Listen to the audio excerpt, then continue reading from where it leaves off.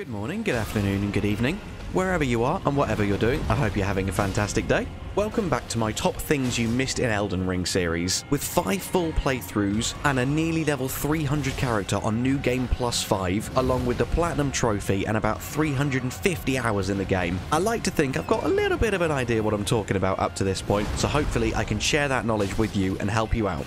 Today we're covering the second main legacy dungeon in the game, the RAYA LUCARIA Academy. As always, I'll scour the area with a fine-tooth comb for you and find every single little secret, and then I'll call out the top 10 to 15 things that I think are the most important for you to grab and do while you're in the area. And I'll stop just as we get to the main boss, as to not give you too many spoilers for the game.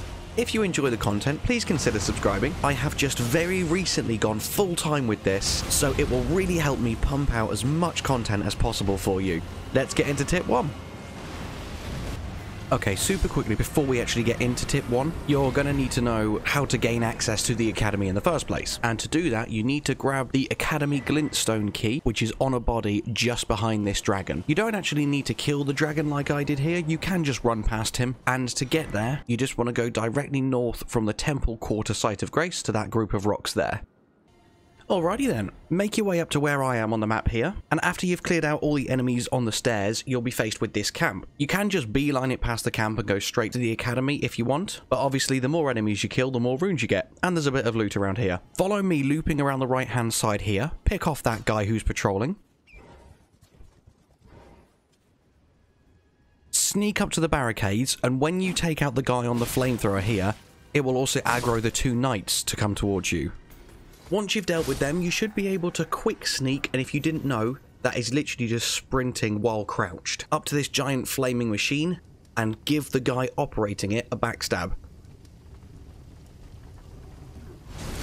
Then wail on him quick enough, and you should be able to finish it off before it even has a chance to do anything. Now you can clear out the rest of the camp, and loot at your leisure, and I'll meet you at the entrance to the Academy. Once you reach the end of the bridge, you'll come across the South RAYA LUCARIA Gate Site of Grace.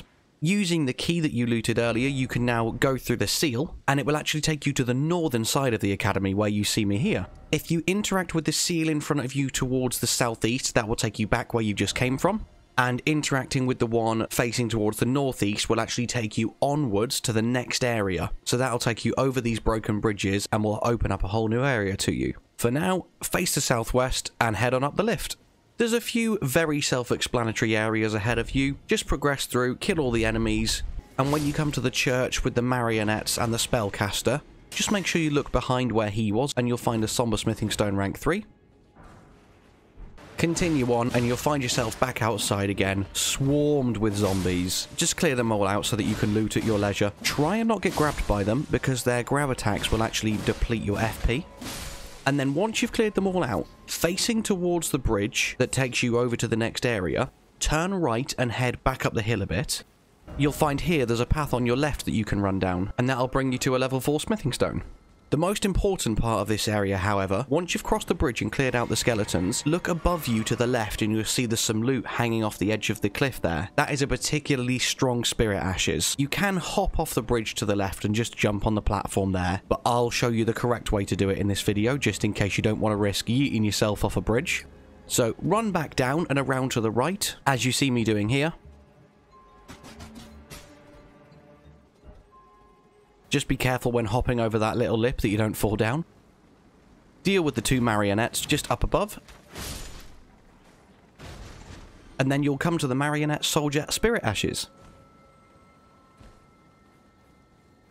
This specifically summons 2 of the marionette soldiers with the bow and arrows, and oh my god are they strong. They're basically glass cannons, they die pretty easy, but they do a phenomenal amount of damage. And I actually used these 2 to help me defeat the last boss during my first playthrough. That's how good they are. Hop off the ledge once you've grabbed the ashes and we'll move straight into tip 3. Lots more zombies and a few dogs here, just be careful as you're clearing the area. Come to the left hand side to the lip of this cliff and you'll see a scarab just off in the distance. You won't see it in my video because I accidentally aggroed it and had to kill it before I could hit record, but he's right where I am aiming with the bow at the moment. And when you kill him, you'll be rewarded with some ashes of war. But the main reason I wanted to show you this tip, once you've cleared out the area and got to the main building that looks like it takes you to the next area, Turn around and start heading back down the hill where you see me going. When you get to this giant gravestone here, hop off behind it and you'll see some loot at the base of this gravestone down here. Once you clear out the zombies, you'll see it is an absolutely awesome looking Carrion Knight's armor set. I wouldn't blame you if you used this for the rest of the game. How cool does it look? I am such a fashion-oriented player in Dark Souls games.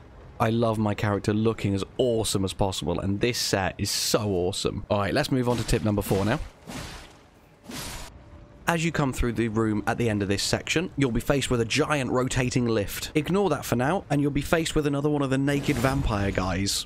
Once you take him out, you'll be rewarded with the Gravity Well sorcery, and then it's time to get your platforming skills on. If you jump right, you can get on top of here, and you're rewarded with a Somber Smithing Stone 3. And finally, to set yourself up for the next tip, position yourself where I am, wait for the lift to come up to you and jump onto it, and then you want to hop off where I have on the next level up, and I'll meet you there. Once you've taken out the pathetically weak enemies here, run into the building ahead of you and there'll be a site of grace for you to rest at. Once you've rested there, deal with the sorcerer in front of you and then turn left. In here you'll find a scroll for a few new sorceries and also the Glintstone Craftsman's Cookbook, which allows you to make magic grease, magic bone arrows and magic bone bolts. So now no matter what physical weapons you're using, you can apply magic damage to them, which is really going to help with certain enemies. Also, before you leave this room, hit the bookshelf in front of where you picked up the scroll from the corpse. You'll see it was an illusionary wall. You can grab the level 4 smithing stone from the balcony just outside on your right, but more importantly, hop off the balcony on your left, keep going along and jump up these rocks here. There's another jump here, be careful you don't fall down, and then you'll be rewarded with the Elitism Glintstone Crown. What's special about this helmet, it will decrease your HP by 10%, but it will also increase your intelligence by 3. There's another few headpieces similar to this that do very similar buffs and debuffs, and all of them are also used as part of a quest to unlock a tower later on in the game. Even if you're not going for an intelligence build and you're not bothered about these, make sure you pick up at least one so that you can unlock the tower that I just spoke about later on in your playthrough. Go back to the site of grace that we were just at, head back up and kill the sorcerer in front of you again, and this time turn right. You'll be faced with a couple of sorcerers, it should be very easy for you to deal with. And then as you go further up, you'll be faced with 4 more and a giant living jar. This can be a very tricky area to deal with, especially if you have no ranged capabilities. I'll speed up the footage a bit, but I'll show you exactly how I managed to do it, barely, with melee only, so hopefully it will help you get through it in your playthrough as well.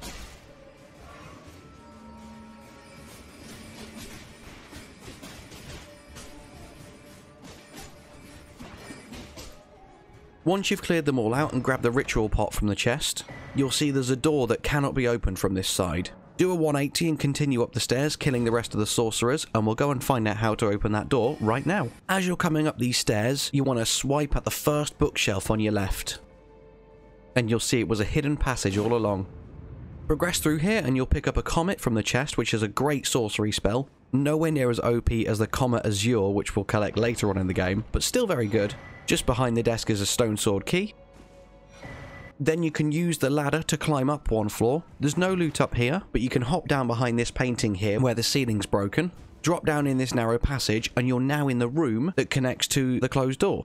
There's lots of little baby living jars in here. It's worth taking them out before you loot anything because they will activate once you loot. And then you're rewarded with a Graven School Talisman, which increases the potency, i.e. the strength, of all your sorceries. So lots of things in this academy that are going to make intelligence-based builds very, very powerful. Now you can open that closed door and head back through. And in the next tip, we'll face our first boss of the area.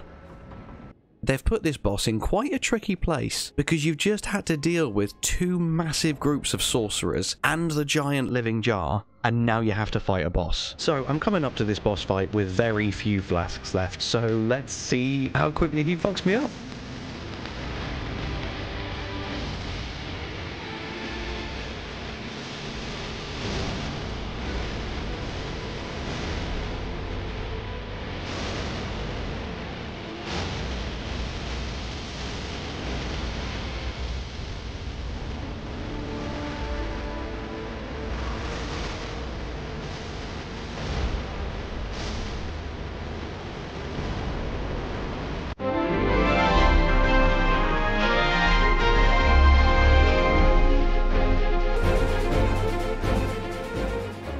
Okay, that did not go at all how I expected, and he's down. And with that, you're rewarded with a memory stone, which, as you know, increases the amount of spells you can attune at one time, and you unlock the Sight of Grace. Now let's move on to the next tip.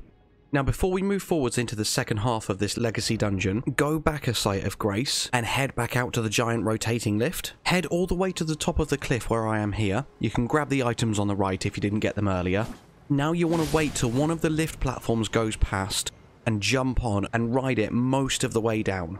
Make sure you keep your eye on the other side of the lift, and when you see the platform that I've just jumped off at, follow me down. An absolute ton of enemies come alive here. Don't feel like you have to fight them all. Just grab the loot and run if you want. That's exactly what I did.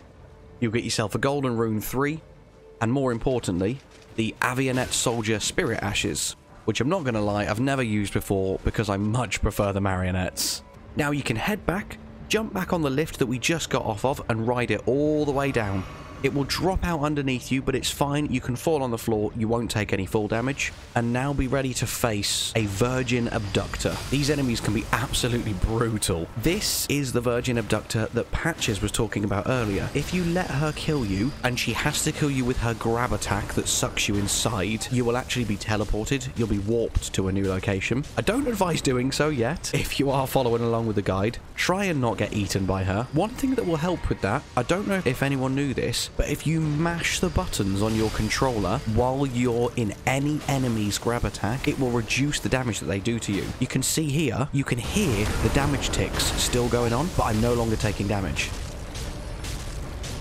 And that's because I was mashing the buttons on the controller. I think this is an intended gameplay mechanic, but trust me, it works. Whether it's a glitch or not, it works. Once you've killed her, you can loot a long-tail cat talisman, which eliminates fall damage. You become immune to fall damage. But don't make the same mistake I made. That doesn't mean you can make any fall. If the fall would usually kill you, it will still kill you. It just means that any falls that wouldn't kill you will no longer damage you. You can then hop up these crystals here, and at the end of this cliff, you can loot a Lost Ashes of War item, which lets you duplicate Ashes of War so that you have 2 copies of them. And you're done here. Warp back to the Debate Parlor Sight of Grace, where the boss was that we just defeated, and we'll continue on to the next tip. For the next tip, just explore the courtyard at your leisure. The one bit I'll point out specifically is this golden seed you can pick up just to the left-hand side, and then if you keep following where I'm going, you'll come across a crystal crab, which drops another one of the glintstone crowns. This one I personally think is way better than the other one that we picked up earlier, because it does the +3 int just like the other one, but it reduces stamina instead of health, and personally I think stamina is a much more maintainable resource than health is. That's all there is of note in the courtyard, so we'll move on to tip 11 now. Once you've cleared out the courtyard and done the side with the crystal crab and the golden seed, come to the other side and you'll see this broken bridge. If you hop onto it and sprint to the bottom, you can grab a smithing stone 5 before this giant ball starts hurtling towards you. If you watch its movements carefully, you can roll either side of it. If you're careful, you can grab the crystal darts and the fur-calling finger remedy on the way. And then once you've made it to the top, you're safe. In this hallway, there's a locked door on your left which will unlock later, and a portal on your right which we'll also go through later. For now, it's time to try and tackle Moongrum the Carrion Knight. And he is a tough bastard. He very nearly gets me a couple of times. His parries are awesome. But then once you finally manage to take him down, you'll get 3,000 runes and the Carrion Knight's shield. From where you saw him, head left, and at the end of this walkway, you'll unlock a shortcut, which leads you back out to just above the courtyard. There's a few sorcerers you can take out here, and then just below a few of the zombie guys. Then go in the room behind you and take out that sorcerer, and you'll come upon a glintstone whetblade, which lets you apply magic affinity to weapons when using Ashes of War. Now run back to where you fought Moongrum, and take a right here, just where this dead sorcerer is. You can jump over the balcony, and unlock yet another shortcut, which brings you out directly opposite the portal that we saw earlier. Now prepare yourself and then head up the ladder, because there's a couple of sorcerers and a mad pumpkin head as well.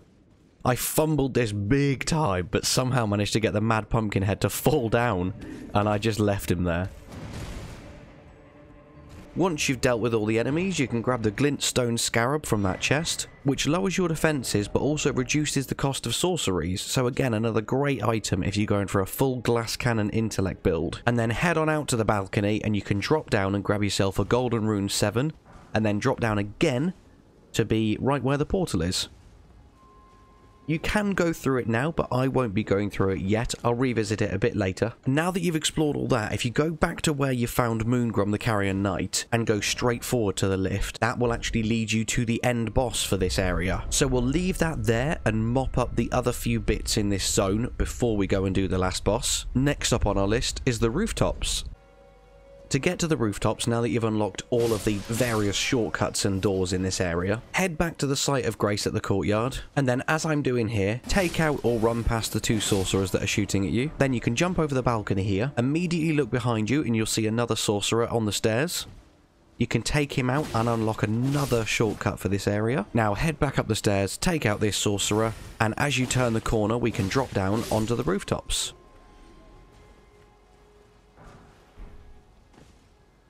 Be very careful of the marionettes here because they can fuck you up if you're an absolute moron like me. And now you look sufficiently like a pincushion, we can carry on with our quest. You want to head up the ladder here now. There is also a golden rune 4 that you can pick up just to the left hand side before you go up the ladder. And then at the top you've got 3 of them birdmen and a sorcerer at the end of this walkway. So be very careful and good luck. Once you've defeated them, head round to either the left or right, grab the meteor bolts and then drop down. Now you've got a few options, but I suggest you do the route in the same way I did. Come to the edge of this roof here, and as long as you're sprinting and time it right, you'll be able to make this jump like so. Now you'll need to take out many marionettes as you're on your way to this tower. 2 more will ambush you as soon as you get inside. Once they've all been cleared out, climb up the ladder, and up here you'll be rewarded with a full moon crossbow. Now that you're done in the tower, jump down here. Make sure you jump so you don't fall down. Hop off this roof and to the one just below and you'll grab another smithing stone 4. And now you're done with this little detour and you're back where we were previously.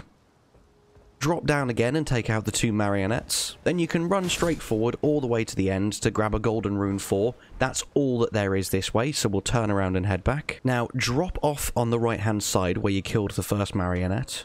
Run over to this archway and you can grab an imbued sword key. The imbued sword keys are used just here. There is 3 imbued sword keys in the game, no more, no less. So this is a very important item if you are looking to 100% everything, as you won't be able to access a whole area of the game without picking up this key and using it at one of these belfries. Now you can jump over to this other roof and grab the 2 smithing stone 3. Head back where we were, and the final thing we want to do before we jump on top of the church is climb down this ladder, clear out the crabs, and you'll be rewarded with the somber smithing stone 4. And also, from over here you can actually see another one of them crystal crabs. Shortly we will be where the crystal crab is, so we can just melee him if we need to. But if you have any ranged weapons, you can kill him from here, like so. And you get the Twin Sage Glintstone Crown for killing him, which basically combines both the buffs and debuffs of the other 2 crowns we've got up to this point. As you'll see, it gives you +6 to your intelligence, but also reduces both your HP and stamina by 10%. So if you just want to do as much damage as possible and you're really not worried about your health or your stamina, then that's the helmet for you. Finally, climb back up the ladder and jump onto the roof of the church here. There's absolutely nothing on the right hand side, so we'll go to the left. You can see that item just off on the roof there, but we want to clear out the enemies first because they will try and ambush you if you go straight for the item. So take out the marionette, and then if they haven't already dropped down from your fight with the marionette like they did for me, hopefully you can coax the birdmen down with ranged attacks. Once you've cleared them out, you can go and loot the magic grease, and then grab the golden rune 3 from the beams inside before you drop down. Drop down very carefully onto this chandelier, and you can grab the 2nd Academy Glintstone key. If you recall from our Liurnia of the Lakes guide, Thops was asking for one of these. So when you get chance, go back to the church that he was at, right at the beginning of Liurnia of the Lakes, go give it to him and see what he has to say. Now drop down, beat up the sorcerers around here, and grab the Shattering Crystal sorcery spell that you can see. This is also where you can go to head outside and kill that crystal crab if you weren't able to kill it earlier. And finally, hop down the ladder here and you'll be back in the very first church we came to at the start of the video with the sorcerer and the marionettes. That is it for tip 12. I have one final tip where I'm going to show you where to find a legendary talisman, the Radagon icon, and also take you through to see what's on the other side of the portal. Make your way through the portal now that you're back there, and you'll see it's brought you to the Church of Vows. you'll now meet Miriel, Pastor of Vows, who's been affectionately dubbed by the community as Turtle Pope. You can give him pretty much every scroll and prayer book that you have, and he will teach you pretty much every single spell. He's like a one-stop shop for all spell books and prayer books. And he'll also give you some lore on Radagon and Renala as well. You can loot a gold sewing needle and gold tailoring tools here, which you need for Bok if you've been doing his questline. The gold sewing needle will progress his questline, and the golden tailoring tools will allow him to alter the garments of demigod armor, aka boss armor. Also, you'll find a statue here that will grant you absolution. From memory, you need a specific item to use it, and essentially what it does is it will revive any key NPCs in the game that you have killed. So if you're worried that you've messed up someone's questline, you can come here, be absolved, and the NPCs will be revived again. That's all I'm going to touch on in this area, because this is already encroaching into the Liurnia East video that I wanted to do in the coming days. So we'll head back to the academy and wrap up. Warp back to the debate parlour, head out of the north exit, hug the right hand wall and jump over the wall, run down this walkway and you'll see a ladder. Go all the way up the ladder, jump through the broken window, and you'll be greeted with a chest with the Radagon icon inside of it. This is a legendary talisman and it shortens all spellcasting time. Absolutely awesome icon for spellcasters. And that is everything you need to know about the Raya Lucaria Academy. Good luck with the boss, and I'll see you in the next video. Bye bye.